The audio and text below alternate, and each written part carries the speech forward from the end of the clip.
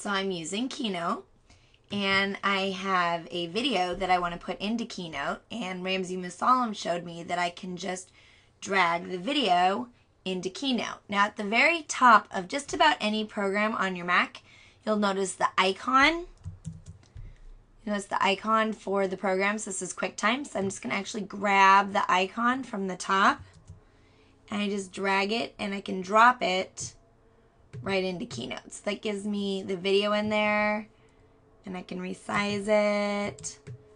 You can use builds and things to build it in, have it flip in or whatever.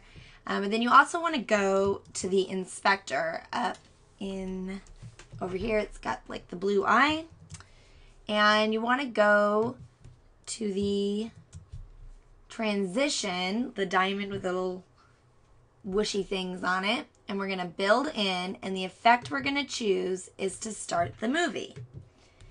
And then I want to come down here to the bottom to more options, which opens up this tray. So you'll notice that my video is in there with a build option, but at the bottom it says start the build on click, and I'm going to choose to do it automatically after transition. And this way, when I go to this slide, it will automatically start playing that video.